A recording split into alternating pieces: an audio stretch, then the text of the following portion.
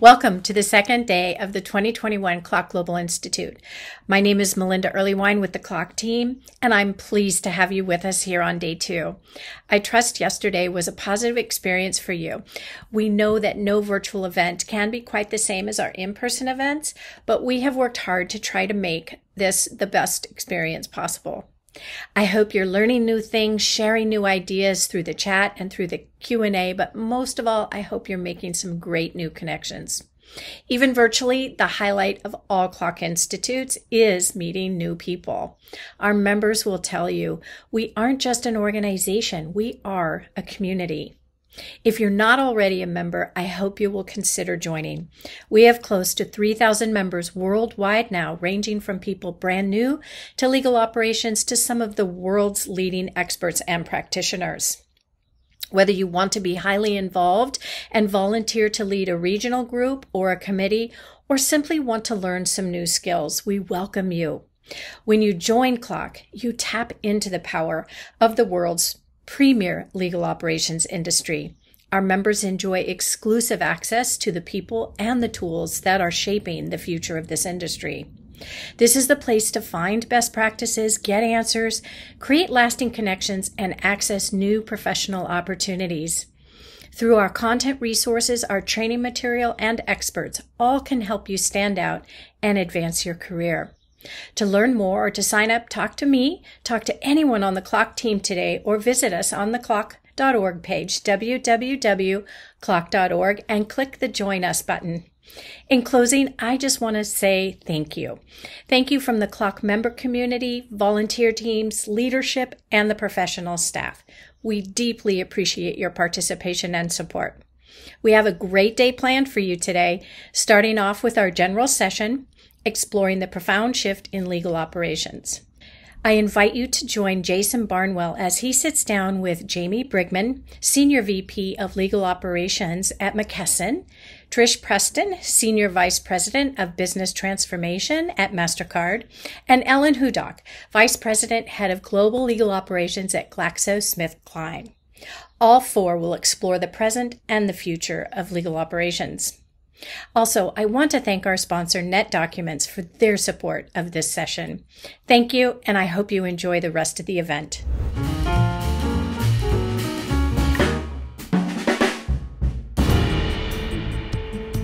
When I went to my first Clock in 2018, only a third of the companies I was working with had someone dedicated to the legal ops role.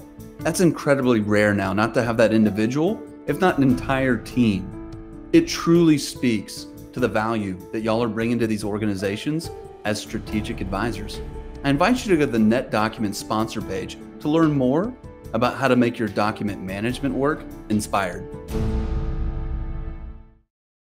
Hello, my name is Jason Barnwell. I'm a board member of Clock, and this is the Legal Powerhouse session brought to you by our sponsor, NetDocuments. And I suspect this title makes my guests a little bit uncomfortable because having spoken with them, they're really humble.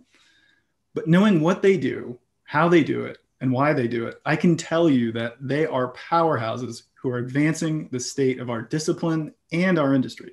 Today, we're joined by Ellen Hudock, Vice President and Head of Global Legal Operations at GSK, Jamie Brigman, Senior Vice President of Legal Operations at McKesson Corporation, and Trish Preston, Senior Vice President at Mastercard Worldwide. So I'm not going to go deep into your backgrounds or your current portfolios at the moment, because we're going to hear from you in your own words. But before we go into that, a quick note on our goal for today for the benefit of the audience. We are going to have a conversation, and we're going to explore some concepts that set our organizations up for success as we adapt to not just serve businesses that are accelerating and becoming more complex, but we also build businesses in legal that create new types of value for our organizations. And this is why the legal operations discipline is a cornerstone for creating strategic enterprise value. So let's get into it. Ellen, it'd be great to hear a little bit of your story in your own words. Sure. So my current role is as head of global legal operations, and I also serve as chief of staff to our general counsel. I came to GSK. I'm a litigator by background, so I've been now with the company for 16 years. And it was really at the point of our new general counsel, James Ford's appointment, that the role of head of legal operations was created. And so I was put in place to create a centralized legal operations team. And so it's been a fantastic journey, and I'm about now almost 3 years into role. That is fabulous. Jamie, can you give us a little bit of your story? Sure. I've been with McKesson for about 8 years now. And I joined as our discovery counsel. I came from a background, the first 10, 11 years of my career, I was a lawyer in litigation and complex litigation, class action defense, IP, IT. And then I moved over and really went into the technology space, the legal technology space, and consulted for many years. And so for me, it was this really fantastic, blending of the sort of two pieces of my career to come in-house to a company like McKesson in a role like that. And we deployed a legal operations function, I think the next year. So over the next 6 years or so, we just began to, figure out a little bit of what we were doing and grow the team and grow the department. And it's been just a really terrific journey. And I'm really excited to talk with some of my colleagues here, and of course my colleagues everywhere else, because I think the one thing I'm finding is none of our departments are the same. And it's so awesome to be in a world where you feel like you can be kind of a trailblazer and you can, have your own path, but also you've got really great people to benchmark off of and to grow from. So that's where I am today. That's fabulous. Trish, can you give us a little bit of your story? Sure thing. Right now I'm leading transformation legal operations. I came into this role. Our GC had asked me to come over and help him transform our organization, help him make the organization more scalable, build better tools and technology. I have a very varied background. I started out as an accountant. I was a branch manager. I was in a mortgage manager, ran a call center, an ops center. And when I came to Mastercard 16 years ago, I joined the product management organization and did that for many years, helped with some culture initiatives, transformation initiatives. And so our GC thought I was the perfect person with a broad enough background to partner with him to help transform the legal department. So I've been doing it for the last 4.5 years, and it's been a great journey and a lot of fun. Excellent. So one thing that I'll observe from your stories is you come from very different starting places, and you each have obtained this senior executive role, bringing forward with you varied backgrounds that clearly adapt into the needs of your organization. And I think that's one thing that, I suspect we will build on in the conversation today, that there really is space for diversity of skills and perspectives, and you are proof points of that. But I want to start off in a slightly more concrete place. So Ellen, is there something that your team is working on right now that you think is interesting and maybe prepares your org for the future? Yes, absolutely. Right now, we are working very much on the plans to separate our company. GSK is prepared to split into a new world-leading consumer healthcare company and a new GSK biopharma company. And so there is a lot of work that requires us to be ready. It's our Future Ready program, and to prepare for that split. And certainly the operations team has, I think probably a big piece of that is our technology roadmap and the technology that we're implementing to ensure that we can, really automate, simplify, really, make sure we have the right people in the right roles. And it's really exciting time. And in my role as head of operations, I'm essentially the business lead for legal, with each of the support functions doing similar work. And then, of course, working very closely with the business. So lots to do and prepare for with the split, ready to happen in 2022. So that is a perfect example of the kind of dynamism that is just going to keep happening in our organizations, right? Like that is literally a tectonic event that's happening. Yes. And I can only imagine that, when those come up, they're throwing that problem to somebody who has a special set of skills that allow them to really think about, okay, so how are we going to actually make this thing happen? And so when that problem shows up for you and your team, like where do you even start? Yeah, I mean, and it really is about having the right people on the team, which, as I've grown the department and really having the people who can work on the strategic delivery aspect, the change management, I know that's a big part of what we want to talk about today and how critical that is. And there's been a real focus within the company, of changes of past that don't stick, right? You make all these changes, you change roles, you move people around, eliminate roles, and then 2 years later, you're back to the same overall number. So, that has been a significant piece. It's really, I've been very focused on the support, more the legal professional support, in addition to the lawyers who are very much looking at how we're going to continue to support the organizations. I just want to say, Ellen, I think the exact same thing is that it's so important to have great people on the team and not just one skill set, a broad array, as you said, because the problems and the issues and the challenges are different as you move from one project to another. So, I've always tried to bring people with me that I've worked with in the past that I know can be highly motivated to work with me and on these great projects. Trish, yeah. I'm going to interrupt. Let's build on that. All right. And actually, I think I'm going to want all of your perspectives on this, but Trish, let's start with you. All right. You're putting together a team. How are you thinking about like the pieces that you need and what's the configuration? Like because you started off leading a transformation organization and it sounds like your scope continued to expand. Can you walk us through a little bit of how you think about solving for putting together the right team? Yeah, so one, it's understanding and setting forth the strategy and then looking at, what are the major buckets of work that needs to happen and looking for someone who can quickly gain credibility, has really good organization and communication skills. So that's what I looked for to really be my partner, starting out of the gate. And then we looked for, okay, I need someone who has strong BA, business analysis, can write requirements, has a technical bent.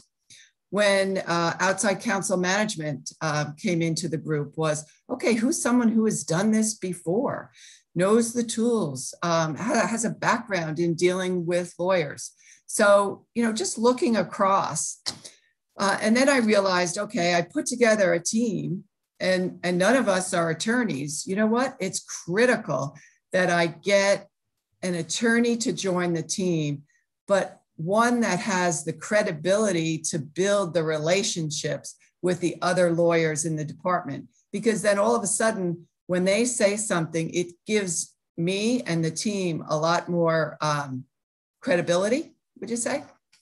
Yeah, I mean, I just echo everything that Trish said. I think that's absolutely right. So I don't have anything to add other than one thing that I've quickly realized is when you're working on transformational work, people want to come work with you. So it's become, I think, maybe in days of past, an operations role wasn't considered as, anything to a bigger career or an opportunity to advance within the company. And that has changed. That's really exciting. That's what I think is really exciting about the field. Well, so now I'm really excited to go to Jamie because I know that Jamie has launched a whole bunch of folks into operations careers, as Ellen notes. So Jamie, what are your thoughts on this? Yeah, I think, first of all, I'm just a big fan of diversity and inclusion just as a human being, because I think, there's no problem that we don't solve better by having those diverse perspectives. But particularly in terms of just when you get really tactical about it, we were talking, I think, about DISC is one of the the programs. There's Myers-Briggs, there's DISC, there's all kinds of other, programs that sort of assess personality types. And we did that across my team. It was fascinating to see how we fell really across all of the different quadrants. So there were a couple of people that were like me, but most people were very different. And so for me, it's important to have that perspective, because I feel like you really do get people who are just stuck in the details, and we got to get the details. And then you get people who are all about sort of the emotion and let's get the tone right. And then, there are people who are just like, but we've got to finish it tomorrow. So I think, building a team that brings all of those perspectives and lets everybody be their authentic self helps. Because one of the things he said, to Ellen is, it sounds like you've got really great perspective to tackle this problem. And she probably does. She does. But I also joke that we're the department of the WWGL, whatever we got left. So we've got all these bullets of things that we do and we're responsible for, but we're also the place where problems that don't have a solution come to land. So I'd say a lot of the time we get a problem to deal with that we're not equipped for, and we have to figure it out. And so to do that, I think that well-rounded group of individuals from different backgrounds, certainly folks that you trust, Trish, like you were saying, that's really an important piece too. But that's been a really big piece of it for me, is trying to build a team with really complementary, respectful, but rounded perspectives. So, all right, now you've piqued my curiosity on something, because I think you're absolutely right that when you bring together operations excellence and legal acumen, it really is a great mechanism for solving all kinds of weird problems that don't have a home. The danger, of course, is you can become the island of lost toys if you're not careful. And so one of the things that I would love to hear from you, Jamie, is how do you think about what you're going to go after and what you're going to prioritize in your portfolio? Yeah, I mean, for us, we've got a motto at McKesson that we're spending a lot of time on these days, called "Do Less Than Obsess," and it's really just about taking a look at your priorities and figuring out, look, you probably don't have time for everything on your to-do list. None of us do. So let's be really intentional about that. And let's figure out, what are the things that we're going to give ourselves the grace to not, be staring at us every morning on our to-do list, so we can focus on those other things that are important. And for us, it was really about, so one of the things we built into my organization this year was project management, like the discipline, the team of project management, which is terrific. And relate to that party. I think many of you have had that already. But we deployed Smartsheet. There's any number of other tools that work. And we really started with roadmaps and coming up with what are all the projects that are on our to-do list, our backlog, and then how do we prioritize them, with our resources. And then, as we talk through them, we figure out, you've got these 8 projects that you plan on doing over the same 2-week period with the same 2 people. That's probably not realistic. So, let's make some tough choices. So for us, it was really formal. It was getting formal about what are the roadmap items we want to accomplish? What's the time frame? And then just what don't we have time to do? So one of the things I'm hearing is you're being really thoughtful about creating an intentional process with, measurement and the ability to understand, where are we going? And then ultimately figure out probably, did this work? Did it create the value we expected? And I think that's a hallmark of a very, very mature organization that is really thinking very thoughtfully about, okay, if I have limited resources and I need to get the most important stuff done, wrapping that in that process is, I think that really helps deliver a whole lot of success. It's also just really an easy way. Part of it was just because I had a million Post-it notes whenever I would have to sort of try to give here are some great things that I want to pat my team on the back about when I was speaking with my peers or the leadership team. And so part of it was just a cheat sheet that it was easier for me to see all of this sort of in one place where we work together. Well, okay. Now you opened a door that we have to walk through. So, I'm gonna throw this to Ellen.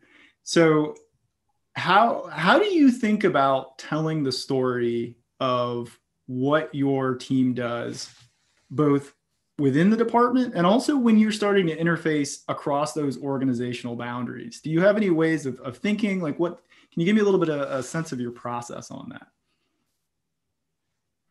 Yeah, this was actually a big piece of, when we talked about our purpose and culture, especially, back with our new general counsel.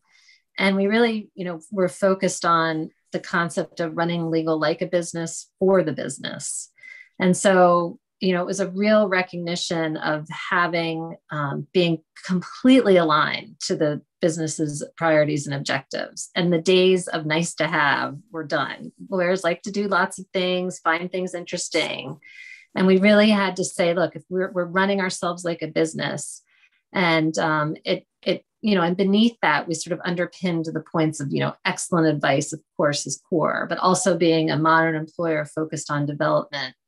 And then really the third piece, which I think most significantly with my team and operations, work smarter and better, right? And that we have the tools and the process and the, constant prioritization, simplification. And then it's always sort of underpinned with data and analytics. So we actually know what our people are doing so that we can then share great metrics, show that we've actually, achieved the accomplishments, have that cheat sheet, to share then with the business and show, look at all these great things that the department has delivered. And then, of course, the big focus too for us was like really being thoughtful about what is our culture? What is our plan to ensure that we, have people who are engaged? And and the company itself has a lot that we do to measure the overall engagement and just, being in a position to have a very clear plan within legal. So those are sort of the way. And now we're really thinking about, okay, future ready. What is our new mantra going to be, right? What is our new modern legal department? How are we going to frame that? So lots of really great work and thinking. Okay. So you packed a lot into that we need to get into. So first was, one of the things I heard is basically you are driving a mindset shift. So when you say operate like a business for the business, that is potentially a radical departure from how many organizations, how they were born, right? Because if you really go back in time, a lot of corporate legal organizations basically started off as the captive, like outside law firm, right? And they had a lot of that traits, which has a very different mindset and a very different kind of bent about how it thinks about what it does. And so, I guess, can you give me a little bit more about like, I guess I'll ask it this way. What is the process to get somebody who might have grown up under the old mindset to start really thinking about how they work in this new mindset? Yeah, I guess it's always aligning to the company's objectives and priorities. And so when they come forward with something that you say, how is this really aligned to what we need to achieve? I understand you think it's a problem or something that you would like to address or you're passionate about, but that's not really part of our plan. And so, and when, then you hear within, okay, if we're really going to do that, is that really what we running legal like a business for the business?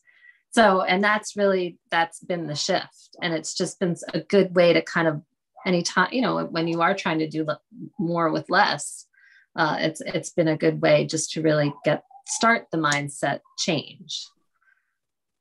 So Trish, you are an expert in the change game. And I'm curious if you have any thoughts on, if you're trying to make that big shift happen, do you have any thoughts on how you make it go even faster at org scale? Well, I think it really starts with understanding and making the case for action. Why change? Because as you're trying to bring people along, they have to understand why this change is important. So we started on a big change at Mastercard several years ago.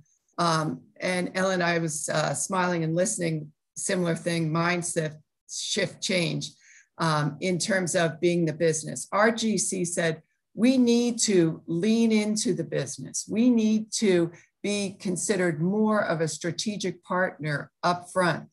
We're entering many new spaces we've never been in before. We're acquiring companies. We need to make ourselves available and be a strategic partner and have a seat at the table. But in order to do that, you can't just throw more bodies at it. We needed to figure out a way that how could we scale and be a strategic partner and still get the day-to-day done? So that introduced our concept of building a shared service. So that in itself, huge, huge change. But we started with that case for action. How can you be a strategic partner to the business if you're still doing every NDA and every procurement contract? So it was really building that case, helping our teams understand what's going to change, when it's going to change, being very transparent. So, leadership is so key. Our GC talked about it at every town hall. He was very clear that this was his expectation and these were the milestones. Our team did communications, we did videos, we went to team meetings, all hands. And then the other big thing is that being able to articulate how this change will be better for you and make your life easier. And also that you have to start small. So you have to get wins. And so we started with NDAs. And once people saw that, wow, we're not doing NDAs every day, and then like basic procurement contracts, now our doors are being knocked down because we now have to have a prioritization list because more and more work is coming our way. So again, it starts with case for action, leadership, communication, recognition of the results and the successes. And you know what? A lot of persistence and a lot of patience. I also worked for a gentleman once who used the phrase, which I love, rinse and repeat. You have to constantly rinse and repeat your strategy, your vision, the why, here, what's happening. That makes a lot of sense. And you've given us a very holistic view of how you make very smart complementary investments that move the whole organization forward in a very thoughtful and intentional way. And one thing you started hinting at that I actually want to bug Jamie on, relationships. Jamie, as you're thinking about putting that plan together and how you're going to drive it, do you have any thoughts on the importance of relationships? Because you've offered some thoughts on this that I've found very compelling. Yeah, I mean, I hate being the third one to respond after those two because they say so many things and I'm just like, yeah, right on. Respond to that, I just say that. I lose my train of thought, I don't have time. But all the things that you said really, really resonated. And I think in particular, like the concept of small wins and starting with, things that are palatable, the NDA. I mean, there aren't a lot of people that have a really strong emotional attachment to, you can't take my NDA away from me. So, finding things that I think will demonstrate the larger goal, but in a way that's not quite as painful.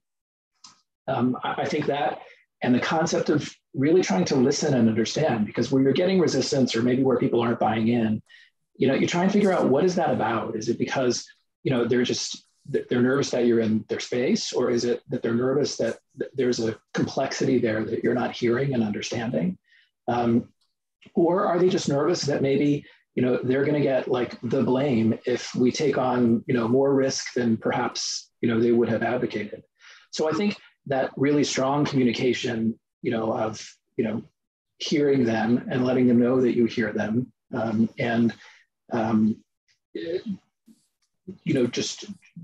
just sharing sort of the plan and the roadmap and checking in, all of that I think goes to building the relationship.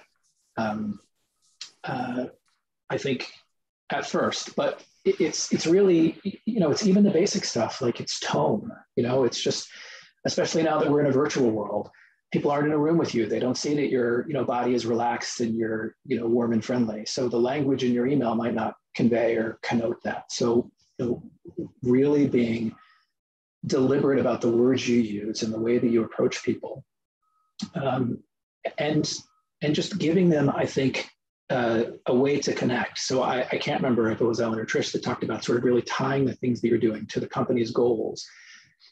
But, this is really helping with this goal that we talked about. It's a way that we can implement or impact that goal.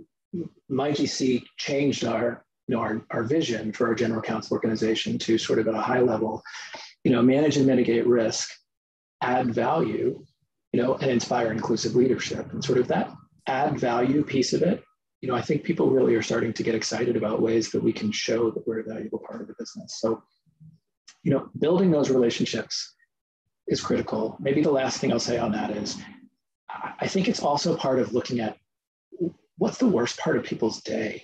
Are there things that they just hate? It's the bureaucracy, the red tape. It takes them 85 steps to get somewhere. So one of the simplest things that we did has been one of the most effective.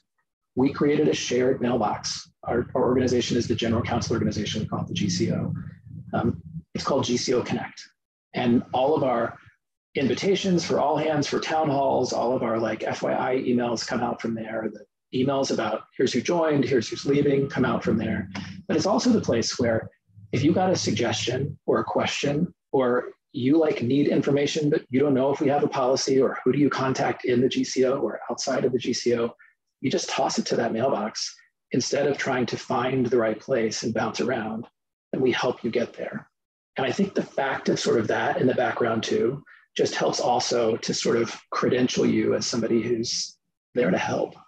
And those little things I think really then start to, to build those relationships that you're all talking about.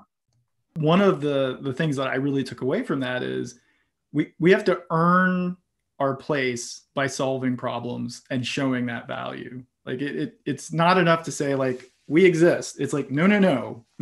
let me help you understand why your existence here and the work you're doing got better in a way that you can feel and perceive because of the contributions that we make to this enterprise.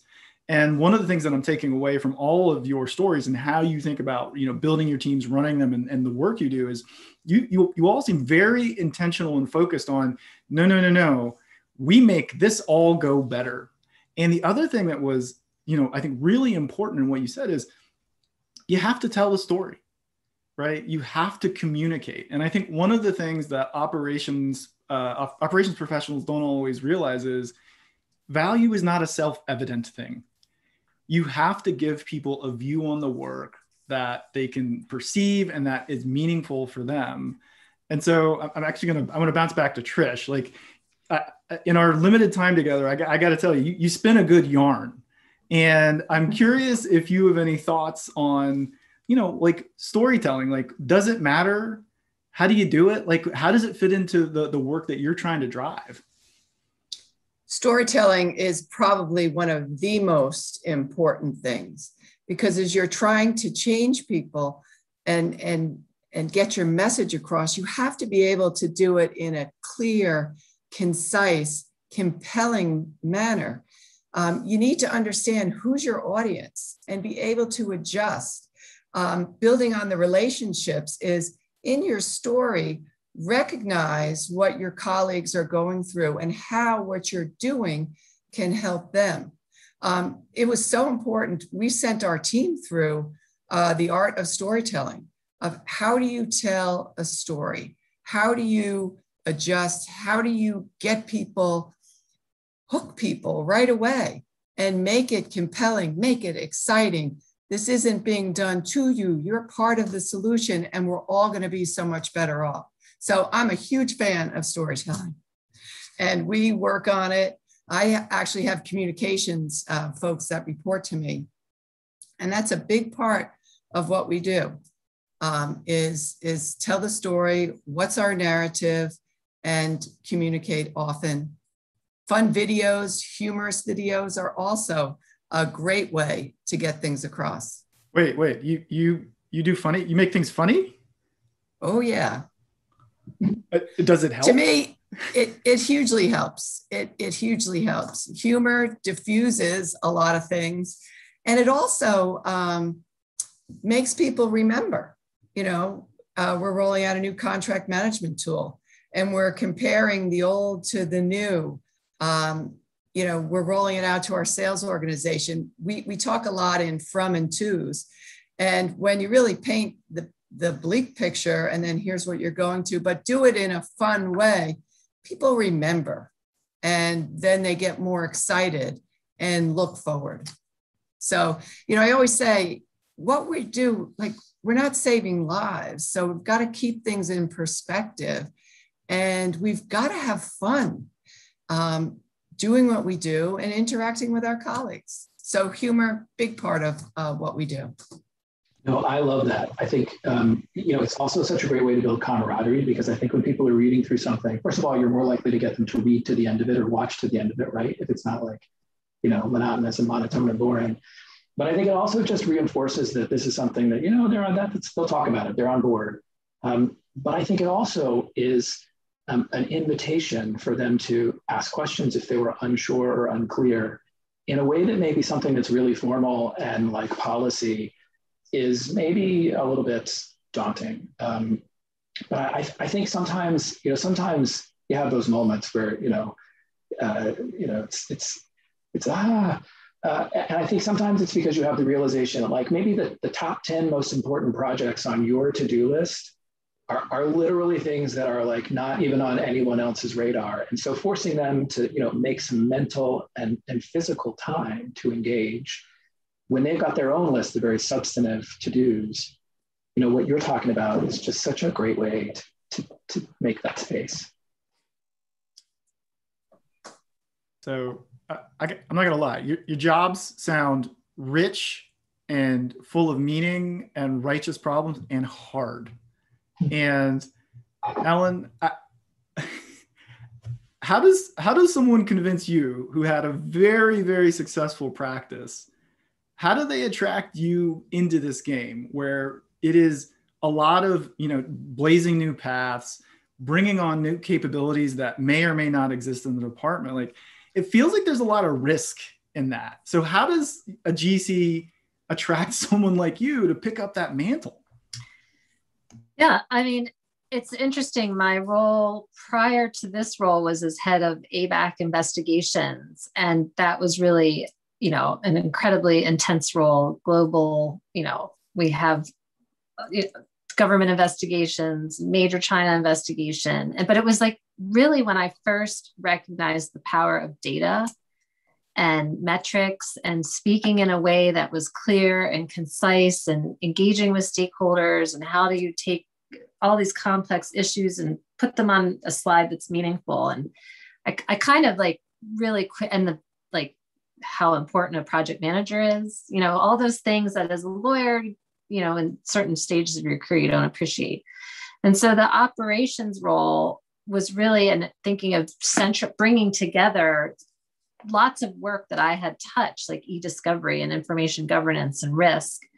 But then it was really the strategic aspect, one of like building the team. So that is certainly exciting. And I think that anyone in this space probably has a component of how do we make it better, because general counsels are focused on their operations teams. So it's, to me, I think that's probably the biggest point of what belongs in operations. What are the issues we should be solving? What are the talent we want to attract? What are the types of, that is what I think makes this such an exciting area in legal departments today. So this is something that I think people do not realize. When they hear operations, especially in legal, I think they have a very narrow view on what that is, because what they touch that is often produced by operations might be something that, like, it's the NDA process or what have you. But one of the things that came out of our conversation among all of you is you're part of the central nervous system of your organization. Information flows through your hands that other people have to like fight to get access to. And I don't know that people really understand that in a modern legal department in a corporation, it is often the case that the people who have your roles really have amazing access, horizontal access, not the siloed versions. And I think that one of the things that we can serve the entire community is in probably broadcasting more of that message, because I think you're offering a very compelling view onto the roles that we have. So Jamie, one thing, I have some inside knowledge. So one thing I'm curious about is, how do you foster that talent? Because I have seen an example of one of your folks who is amazing. And, you know, that person's capabilities came from somewhere. And so I'm curious about how you think about growth and development of those folks. Yes, I'm still mad that she moved to Seattle and is working for you, but she's a terrific example. You're right. And, you know, and that's just one of many examples of somebody who started somewhere and, you know, then mid-career was somewhere else and now is sort of, you know, again, somewhere else. I think we've all talked about the fact that, you know, it's a really diverse sort of department. So I think about it, you know, when I'm trying to explain to people, I sort of describe it as if you think about what a CFO does or what a COO does for a big company, you know, my team sort of fulfills those functions for the small company, the small business, that is the general counsel organization. So, you know, it's a lot of the strategy that we're talking about, and it's a lot of these transformational things, but it's also a lot of really tactical day-to-day. You know, we've got to run these reports. We've got to make sure that this process, this meeting happens. We've got to, you know, so there's a wide range of skills. And I think we've got the great ability to sort of bring people in who maybe are in more of sort of an order taker mindset, you know, where they really need, you know, instructions and they execute on those instructions and they need a roadmap. And then I think you can see who are the people who are asking questions about how does this maybe connect or how do I improve or enhance or think beyond. And so I think that's how you start to ease people along into, you know, some of these maybe more nuanced roles. But that, I think it is really a varied mix of functions that we've got. So there's room for all, but you really do, just in working people, I'm a big fan of somebody may come in and their role may be defined as this, but we're constantly reevaluating sort of our roles and what sits in what swim lane and, you know, what it makes sense to combine. You know, you're talking about sort of, in some places, it's sort of part of the central nervous system. And I'm super lucky, as I think we are, to have access to peers on the leadership team and a general counsel I love and work closely with. But I think it doesn't just happen. It's not like that role was advertised and we just sort of took it. It's, you know, as we have those conversations with our peers, we're trying to bring something strategic to the table. So if we're going around the table and our peers are talking about what's the big crazy problem in legal or in the corporate secretary world or whatever, you know, we've got something to add that's meaningful. So working up to that by sort of solving the tough, you know, tactical problems, as well as sort of some of these revolutionary things that Trish and Ellen are talking about. You know, I think that's just how you build your credibility and also how you build your team. That makes a lot of sense. Sign me up like that. I mean, because that just sounds fun, right? And so one of the things that you started, you know, kind of hinting at is the transition from being an order taker to thinking about, well, really, what should we do? And Trish, you have a mindset around this that I find really interesting, and I think it encapsulates some of the concepts really well. And when we talked, you said, well, you know, a lot of what I'm doing here is I'm effectively creating a product. And can you talk a little bit about that and how you think about assembling your value prop so that it serves the organization really effectively? Yeah, in our organization, so many folks want to be in product management, product development, and I spent, you know, most of my time at Mastercard in that organization. And one of the things that I always say is a product is something that delivers tangible value to stakeholders. So I bring the mindset to my team in saying, you are product managers because you are delivering value to stakeholders, whether it's our clients or our colleagues within legal. So if you think about, we're launching a new contract management system. As we started, we're asking the same questions you do when you're building a product or an idea. What problem are we solving? Who's the competition? What's out there? We do our research. What pains do our colleagues, internal and external, face with our current system? And then what is our range of solutions? You have to build a business case, just like you do in a product. You have to figure out how you're going to roll it out, how you're going to market it, how you're going to report on it, how you're going to manage it.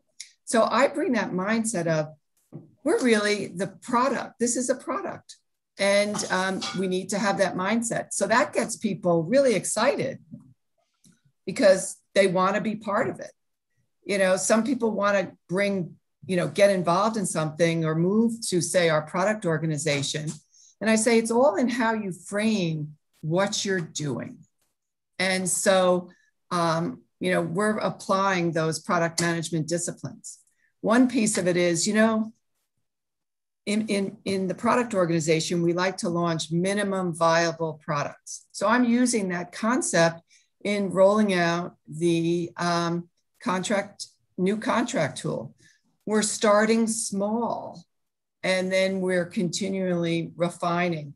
So it's utilizing the same exact skill set that I used and managed and taught within the product organization. So that's how I also attract folks to come work for us, is I'm like, you can gain some other skills here. It's such a powerful point, right? I mean, if you keep convincing people there will be a version 2, you know, like let's get rolling, let's get some progress, and then let's work on version 2 and version 3 and version 4. But let's not get held up, you know, trying to reach perfection. You gave a great sort of 80%. Let's solve 80% of the problem today, and then let's keep working from there, I think. Because if you try and be perfect and get it all done, like if we were to roll this system out and have every organization, every acquisition procure, like we'd be working for the next 5 years. So, you know, you start with, you know, whether it's a region or a product or a type of contract, you get it right. And then people are just clamoring to get in, and you're building the excitement, you're getting out kinks with a very small population, and then you move forward. And it's the same when you roll out a product. You know, you just don't go to everybody all at once. Yeah. And we apply the same and sort of within the tech world, but it's really now the way that we implement technology with the agile way, right? That you're not just going to a deadline, but that you're just constantly you know, exactly what you were saying. And I think the simple concept we use too is launch and learn, right? It's not going to be perfect, but we're going to launch it. And then we'll adjust as needed. And I think that's been a good mindset. One of you said, maybe it was Jason, but talked about really the sort of horizontal view that we have into. So one of the things I love most about the operations world is I have a reason to interact with all of our teams within the department and even with our sort of other functions. I love that. It's terrific. I think it's a gift. But what it also means, I think, is when we have that product mindset that you were talking about, Trish. You know, I'm thinking about when we were developing the NDA template, we were building a system for it, and it quickly became clear that what we were building was kind of a solution to the problem we were hearing over here from, you know, this other group about how do we do the, you know, the business associate agreements, you know, that we need to get people to sign, or something else in our bankruptcy tracking team. And so I think having the insight into sort of those other problems across the other areas just let us say, you know what, let's not build this too narrowly focused, because this thing actually is a bigger product than maybe we thought it was. Can I pose a question, Jason? Yeah, please. You know, so I think there's probably 80% of the department that will, you know, like the product that's being rolled out, want to implement the technology, you know, will come along with all the great work that we do to show how it will help them. But I'm curious to hear how you all address those non-adopters, right? Are they simply just never going to adopt no matter what we do or say? Do you make things mandatory if you don't use the certain technology as part of your like overall evaluation? I mean, I think that we view one of the biggest risks we face in sort of delivery of, you know, what we need as part of all of our, you know, sort of measures and benefits delivery is that people just won't adopt or go back to the old way too quickly. We call those people resistors. Yes. And I always say in the beginning, all right, let's think about all of the teams, all of the regions. Who do we think are going to be our resistors? And it really helps to try and bring them in to either review things or help you solve a problem. sometimes I go to folks, I know exactly what the answer is, but I'm like, I really need some guidance here. How would you do it? Or what would you see? So that's one way that we've used. Another is, mandating, like for our new contract management tool, we are taking names, we're measuring, we have to use this tool. And so that's the message that's coming from the top down. I want to know, as I say, we're taking name and serial number of who's going to training, who's learning. And again, I use a little humor, to try and do it and say that, we're all in this together. And this is going to be better for you and for Mastercard. And we really need you to, get on the bus. And what can we do to help you?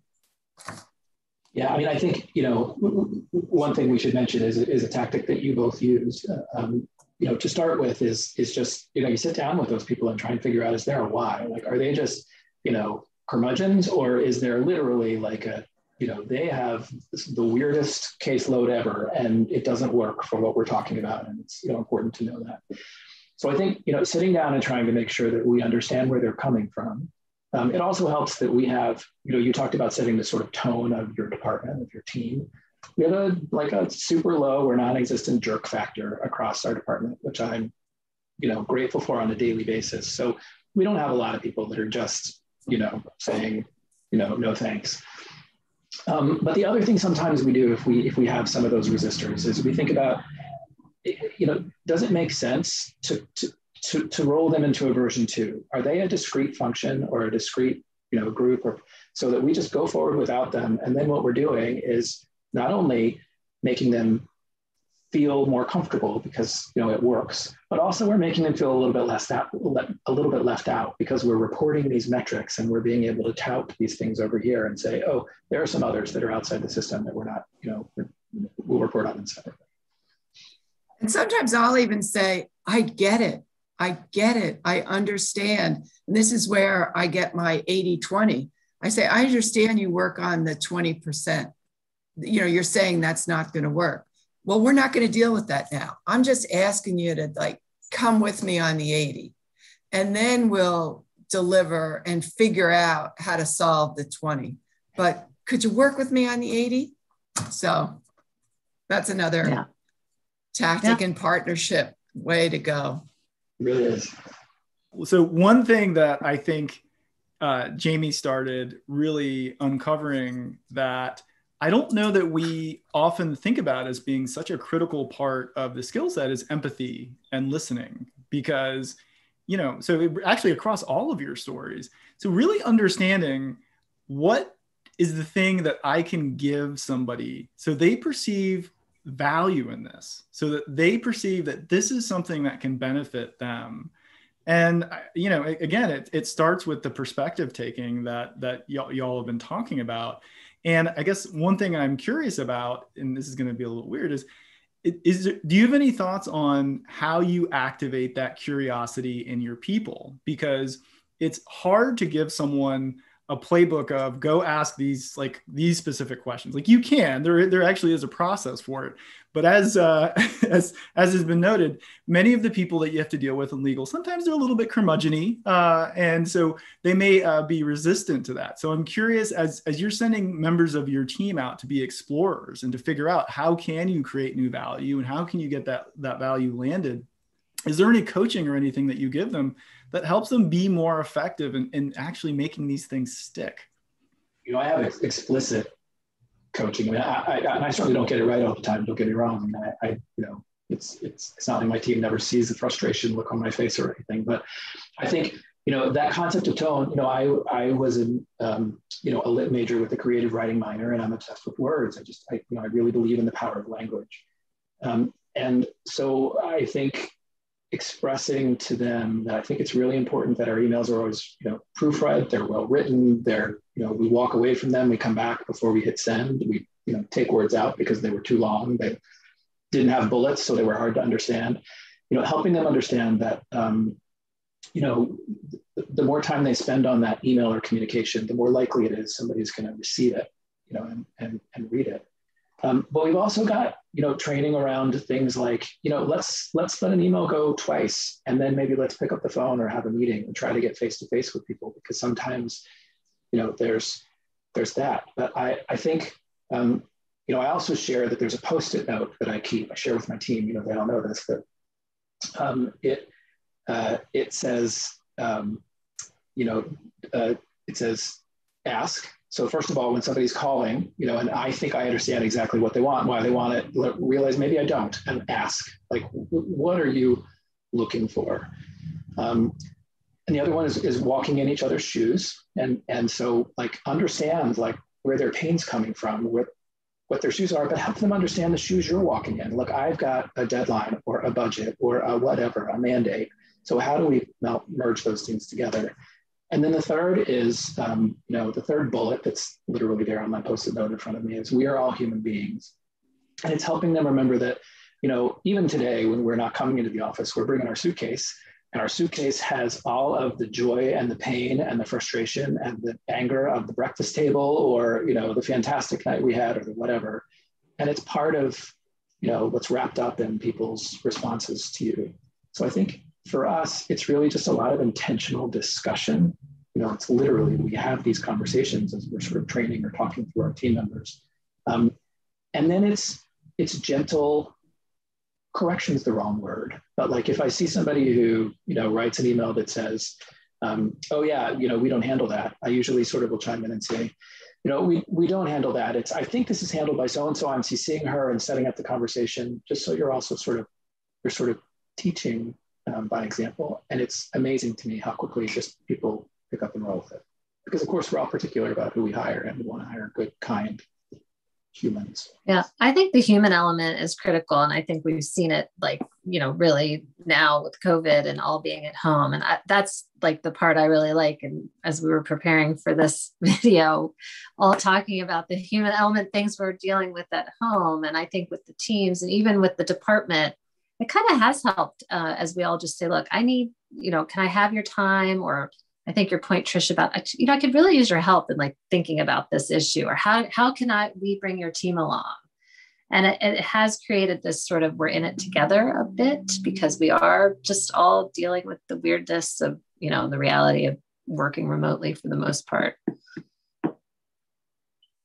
And we go on and really talk about some of the values within our department. And first and foremost is decency, and, all around decency, and making sure that decency doesn't mean that everything's always great. Decency means that we have the courage to give constructive feedback and help. We also talk to folks about what's important is this language of yes, if. So let's not have our first thing be no. Our first thing out of our mouth should be yes, if I had the budget, if I had the time, like, to talk about it. And then really having this bias for speed and end-to-end ownership. Jamie, I liked how you said, if someone says, oh, do you do it? No, that's not our department, or that's not us. No, we're here. How do you figure out with that person and do a warm transfer? So, we have these values we continually push on and talk about, but it really, the underpinning is that whole decency quotient. I'm fascinated. I talked a little bit about DISC. There are any number of other of those things that, you can go through. But one of the things I liked about a formal program like that is, in addition to sort of figuring out where my team and sort of our broader team lives, I love that often what they're saying is, if you're over here in this quadrant and you're talking to somebody who's probably, this sort of a person, here are the strategies that you need to use to talk to them. So for instance, I'm one of those people that is like, I'm all about like, let's get, let me throw things out there and then let's get rolling, and, and we're cooking. And I have people on my team that really just need to know, the details before they can dig in. They can't do the work without the details. So understanding who am I talking to and what motivates them, I think, is also a really important part of how you have the right conversation. This has been an amazing conversation. I would love to get kind of a 1-minute takeaway from each of you on, hey, if you're thinking about how to be successful in senior executive roles like the ones that you have, these are some thoughts for you. And so, Trish, let's start with you and give us something magic. I think to be successful in these roles, you have to be able to craft a compelling vision and strategy and roadmap. You have to be able to take big, complex, hairy issues and break them down into manageable chunks so as not to overwhelm. You need to be able to prioritize. You need to have patience. You need to have humor. And you need to really, as I say, be able to not say no, but say yes if to your colleagues, and really be a great relationship builder and team builder. It takes a whole lot of leadership skills to be in these roles. Very well said. Jamie, do you have any thoughts you want to share? Yeah, I mean, I think those were fantastic. So, I'm glad it's on video, so I didn't have to write them down and can come back to them. I think, being a human is really, really important. I mean, you are a human, so you got to bring it to the job. You got a team, and they're going to bring it to the job. And so you need to spend time on your team, getting to know them, make sure that they feel engaged, make sure that they feel fulfilled, like they have a path. Help them, make them feel like they're supported, because that's the way that you're going to get good, work and good buy-in with them. Prioritization really is the key, because there's just too much work out there to do, and you're the one who needs to say, this is what I think is going to be, the most important for us today, and here are all the things I think, later on. And then honestly, don't underestimate the value of a network. The conversations that we've had sort of in the background or today, man, you can save me hours and hours and billions of dollars by saying, oh yeah, we solved this problem by doing this, or, for God's sakes, don't try that to solve this problem. So I think find colleagues, and maybe finally, and more importantly, something I'm just learning is find colleagues for the folks on your teams too. So it's not just you who's networking, but so they've got people that they're able to say, hey man, my role could be like this, or here's some takeaways I have. That is exceptional wisdom. Ellen. Yeah, I mean, I'd say ditto to both Trish and Jamie. And I just think, the strategic mindset is really critical. And not just being given a problem and solve for it, but always sort of having your antennae up to, hearing something and thinking, what can we do to change that? Or what, should we consider or fold this in? So I think that's really critical. The relationship piece, not just, your team, of course, and then the stakeholders, right? That you're really keeping close to your colleagues within the department and in the business, because, you might be sitting within legal operations, so not having a business client, but you're still doing work or engaging or actually potentially working on, a solution or technology that applies across different functions. So I think that's really critical. And I think the networking, I mean, I have like 5 questions. I want to ask Trish all about her contract management system, and right, because we all are dealing with such similar things. And that you do get these like nuggets of information when you talk to people who are in similar roles. So I think that's been, really beneficial. So my big takeaway from the wisdom that you have all offered is that you are real business executives, that you are thinking about what are the problems that need to be solved, that when addressed, create the most impact. And that kind of owner mentality is something that's critical for having roles like yours that are very senior and create impact at the enterprise level. And then if people want to follow your paths, it doesn't necessarily require a specific starting place, because each of you brings something very different. And you have found ways to complement that with your team and learning new capabilities and just being a lifelong learner. But the important thing is that mindset that you keep evidencing here, which is we go find the most interesting problems for our organization, and we have a can-do attitude about how we can make those better. And if nothing else, that's what I'm going to take back into my practice. And so thank you for that gift. This has been an energizing and exciting conversation for me. I have so much to go get better at. And so I just want to express the gratitude of the entire CLOC community for you taking your time and giving us these pearls of wisdom. And thank you so very much. Thank you. You're so welcome. Thank you. Thank you.